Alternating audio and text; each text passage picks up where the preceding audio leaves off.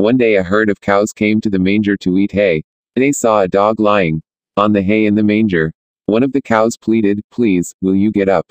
We are hungry. We have to eat our hay." The dog did not take heed of it. Once again, another cow pleaded, "Please, let us have our hay."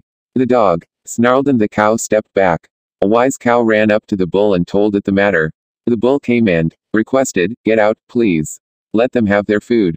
There was no reply. The bull became angry. It bellowed loudly and stamped his legs. The dog got frightened and ran to save its life.